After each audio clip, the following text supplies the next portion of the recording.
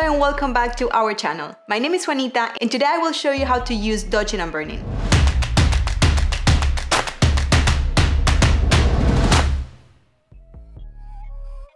So there are some important things before we go right into the image that you need to know. First of all, you need to know that there are several ways to do dodging and burning, but today I will show you my way to do it. The second thing is that dodging and burning is a non-destructive technique that uses the light and the dark of the image to even out some skin tones, or also some part of the image that needs to be smoother. And the third thing is that for dodging and burning, we are gonna use a couple of curved layers and then we're gonna invert them and work on them as masks.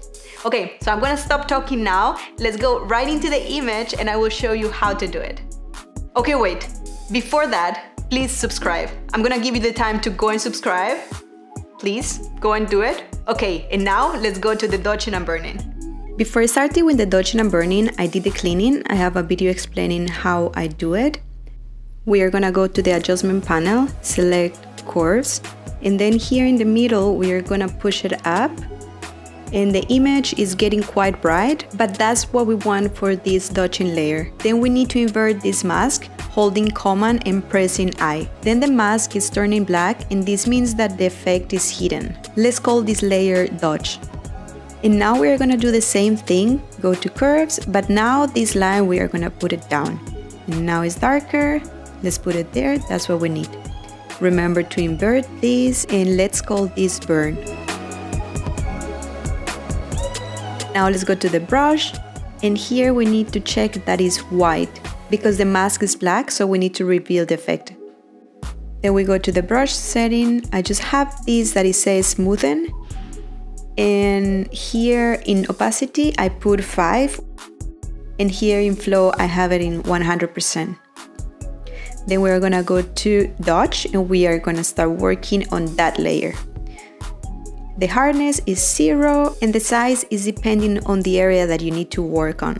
I will start working with the dodging layer.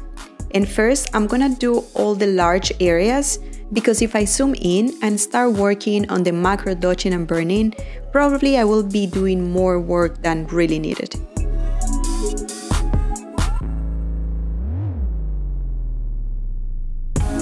So this technique is a lot also about patience. You need to just do it little by little. It's not gonna be a way, like a faster way to do it. You just need to do it little by little, spot, and then go to the other spot.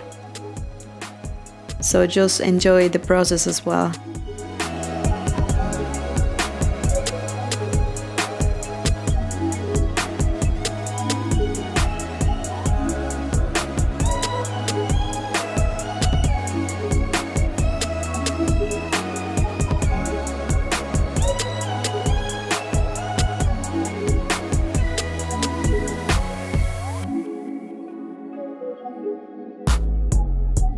So this is how I'm doing with the dodging layer. Let's see before and after. And now I'm gonna go to burn layer. So now I'm gonna start with that one. So I'm gonna go and aim for those bright spots that are making my skin look uneven. And then as I told you before, I'm starting working with the large areas. And then we're gonna go more in a macro dodging and burning, but that's later.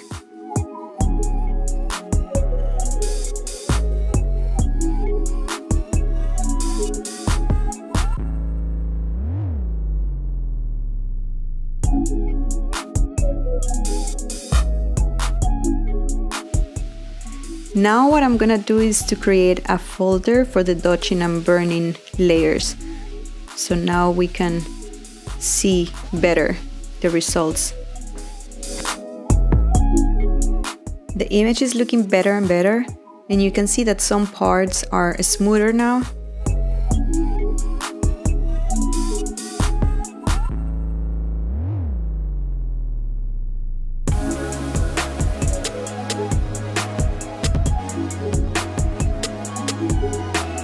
Here is the before and after.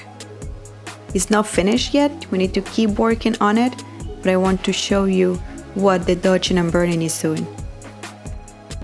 Now we are gonna work closer in the image.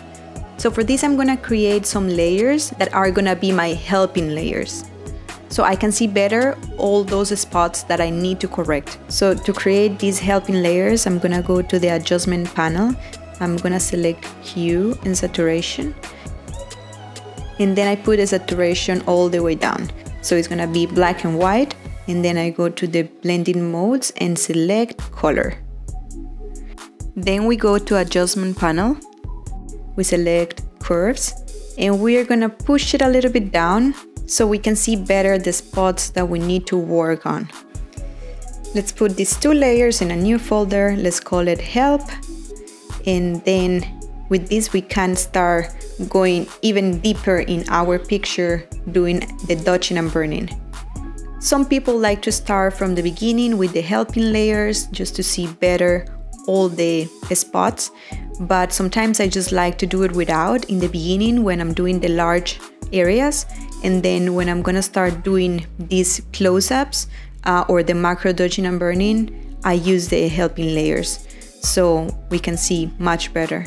So you can start, if you want, from the beginning using the helping layer, the black and white layers as I show you. It's up to you.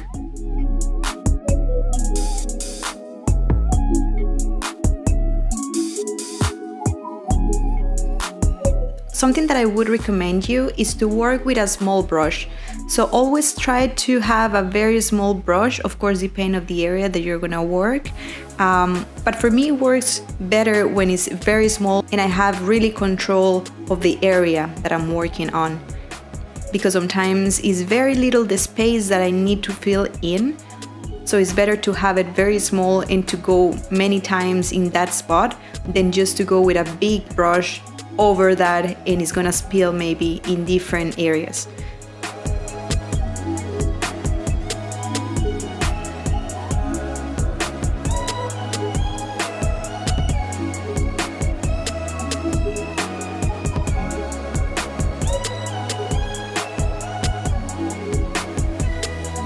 What I think is very important to know is what is gonna be the final output of the image, so you know what level of detail you need to be working on.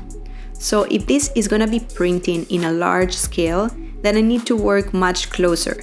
But if it's gonna be just for web, I don't need to zoom so close and remove everything because no one is gonna see that.